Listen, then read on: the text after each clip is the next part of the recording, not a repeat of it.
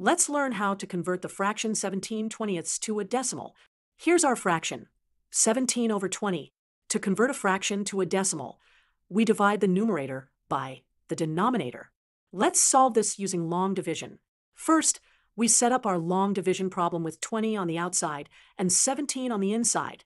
Since 17 is less than 20, we need to add a decimal point and zeros after the 17 to continue our division.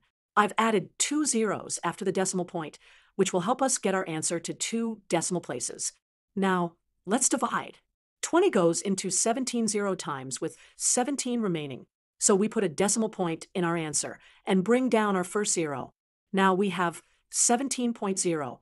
20 goes into 178 times because 8 times 20 is 160. 160 subtracted from 170 leaves us with 10.